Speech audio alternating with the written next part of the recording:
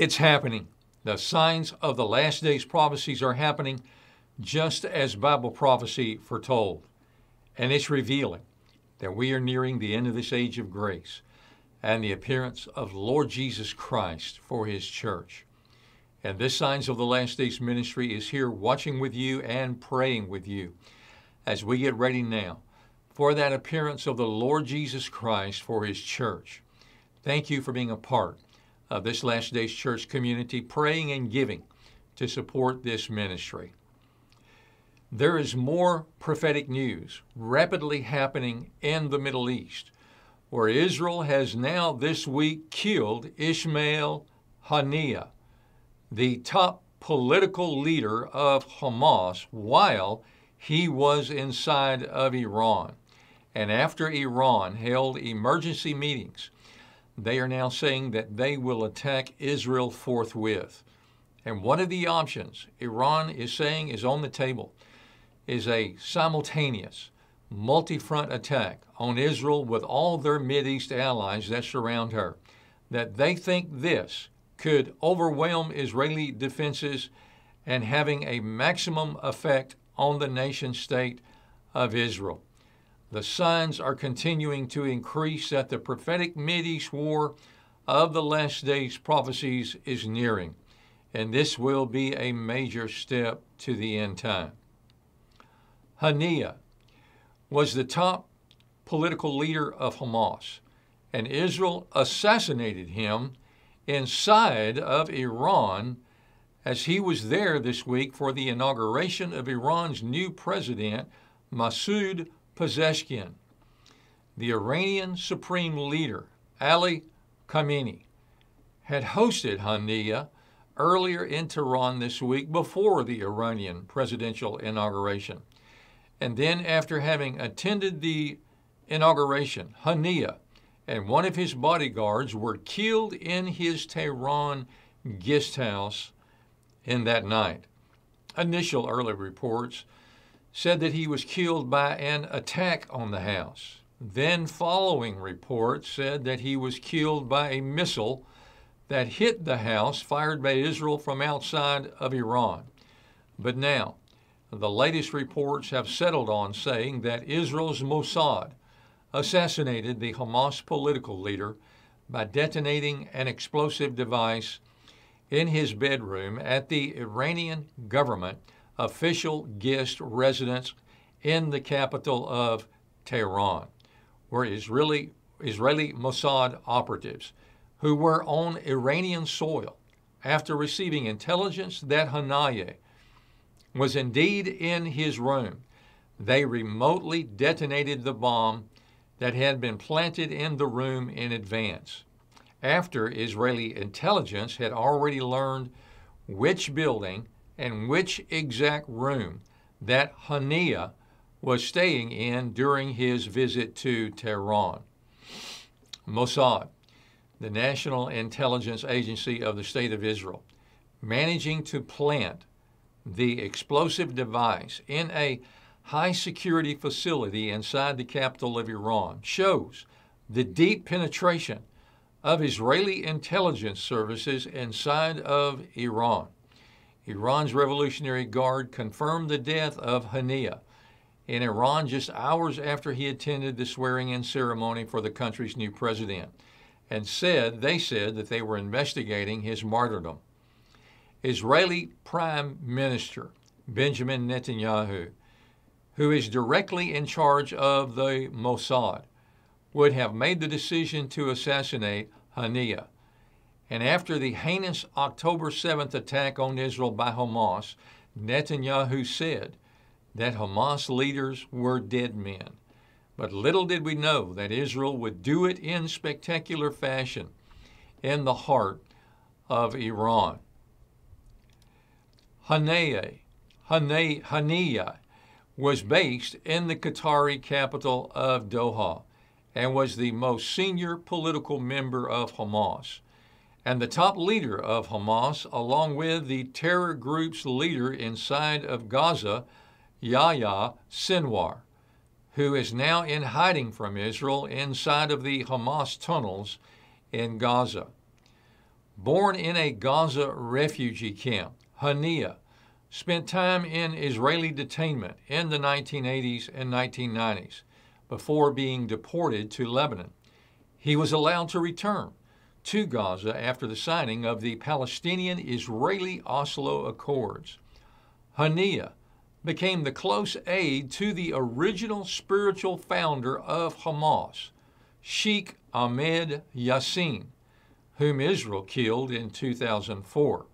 From there, Hania rose through the ranks of Hamas, taking on overall leadership of the group's political wing in 2017.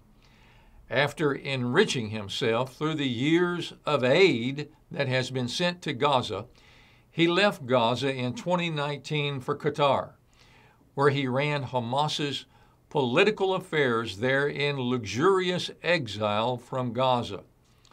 Hania is now one in a series of Hamas military and political officials who have been killed or believed to have died since the start of Israel's war on Hamas after the heinous Hamas massacre of Israelis on October 7th. Israel assassinating this top Hamas leader in the heart of Iran at the capital of Tehran was a humiliating security breach for a country eager to project strength. But Iran has long been frustrated by its inability to prevent Israel from carrying out covert operations upon its soil. This embarrassment was compounded by Hania's prominence, the presence of other allies at this prominent inauguration event, and that he was attacked at what was supposedly to be a highly secure Revolutionary Guards guest house on a day of heightened security in the capital of Tehran. This situation infuriated the mullah regime of Iran.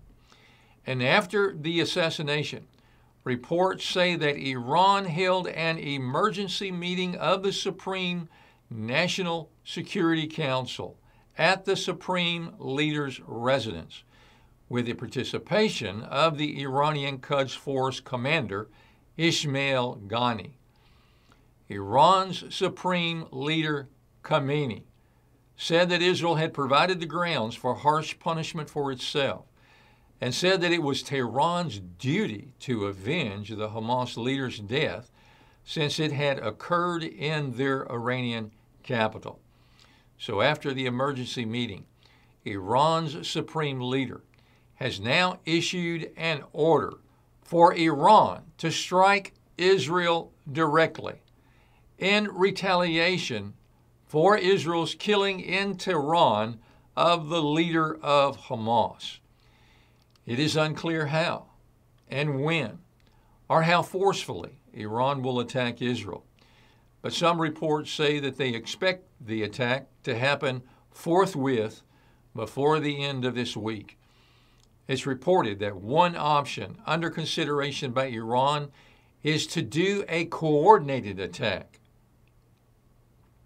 A coordinated attack sponsored by Iran with other multiple fronts of its allied forces, including such as Lebanon, Yemen, Syria, and Iraq, where they think that a simultaneous multi-front attack on Israel by their Mideast proxy allies that surround her, they think that this could overwhelm Israeli defenses and have a maximum effect of harm on the nation state of Israel.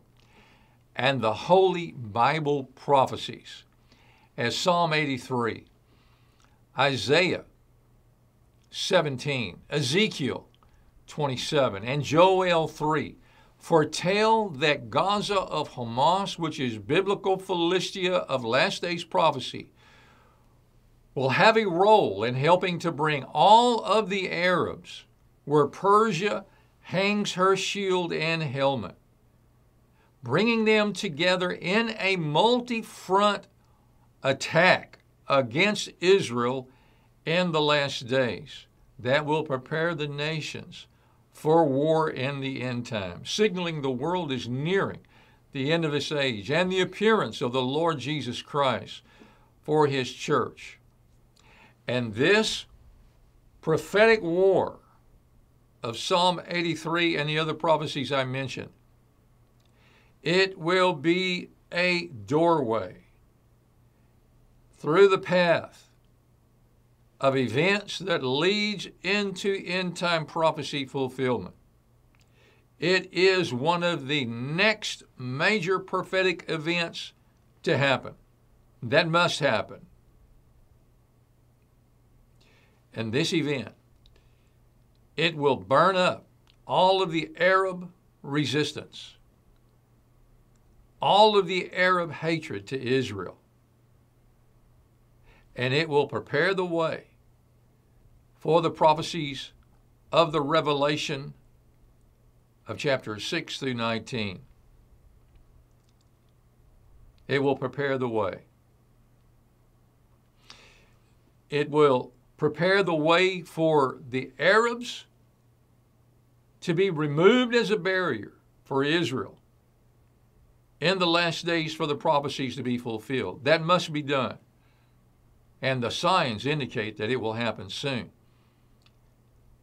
And then that will lay the groundwork and will position all of the players in the Middle East to be prepared for the Ezekiel Gog of Magog prophecy to be fulfilled. Because for Ezekiel chapter 38 and 39 to happen, the prophecy foretells to us that Israel must be living at peace in their land. They must be living in their houses without gates, without bars, without walls. They will be living openly, freely, securely, and safely. That is impossible to happen until the Arab resistance and hatred is removed. And the prophecies foretell that this mother of all Arab-Israeli wars that is soon to happen, that these events we're watching now is laying the groundwork, preparing the soil for it to come to fruition. The prophecies tell us that that will happen, and then events will begin to unfold that begin to accelerate us toward the end-time fulfillment of prophecies.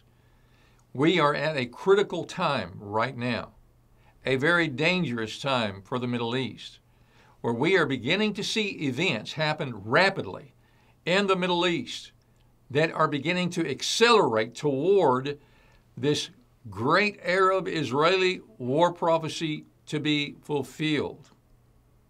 That will open the door for the Middle East to accelerate down the path toward the end time. It's time now to get ready for the appearance of the Lord Jesus Christ. All of these events and conditions that I'm describing to you that are happening right now are warning signs pointing to the nearing fulfillment of the last days prophecies at the end of this age, revealing that it is time to get ready for that appearance of Lord Jesus Christ for his church by being born again into the kingdom of God, as Lord Jesus said that we must in John chapter 3 and verse 3 and verse 5. As his apostles authorized and sanctioned by the Lord Jesus in Matthew chapter 16, verses 18 through 19, as how they describe to be born again of the water and the Spirit in the Acts of the Apostles preaching, in the Acts of the Apostles chapters 2, 8, 10, and 19. And if you would like help finding someone in your area where you're located to biblically pray for you and baptize you, according to the acts of the preaching of Jesus and his apostles actually in the Bible, please contact us here at Signs of the Last Days Ministry to help you find someone. Our contact information is down at the very bottom of our website in the footer. Our website is signsofthelastdays.org. And down at the very bottom of the page in the footer, you'll find our email address. Just email us with the name of your town, your state, and your zip code with your request, and we'll be glad to respond and help you like we have helped scores of others all across the United States and other nations. The prophecies are coming true. The perilous times are absolutely here, and the need is greater than ever before. if each of our members of this Last Days Church community would give your offering as the Lord leads you, no matter the amount, you will help ensure that the signs of biblical prophecy continue to be shared here on this ministry channel with the world. You can securely give your offering on our website, signsofTheLastDays.org, on the giving page. And we thank you so much for being a part of the Signs of the Last Days ministry, declaring the soon appearance of the Lord Jesus Christ. We must be about the Master's business, and we must be focusing on seeking first the kingdom of God and seeing His mighty works done in the souls of people in these last days.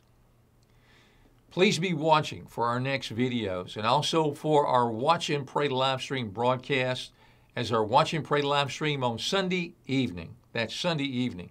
We have a prophetic word from the Lord to share with you of more signs of the last days prophecies happening now.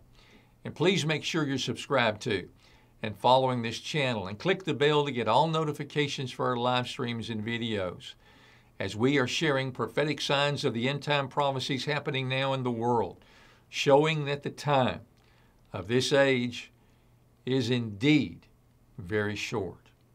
Signs of the times are everywhere. There's a brand new feeling in the air. Keep your eyes upon the eastern sky.